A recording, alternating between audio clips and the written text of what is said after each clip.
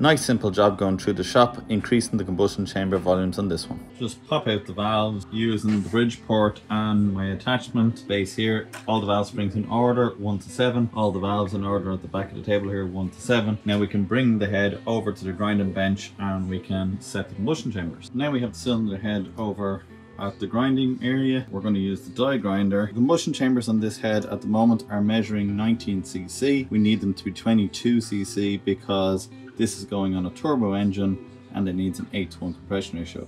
So we've marked out the shape of the combustion chamber. We're going to get this one out to 22 cc and then we'll copy that on each other combustion chamber. Done our grinding and now we've just checked our volume. We get 21 cc's. For this engine it's a 1293 with 18 cc dish pistons. That gives us 8.3 to 1. Now we just need to convert this across to the other 3 combustion chambers and this head is ready to go back together and go to the customer.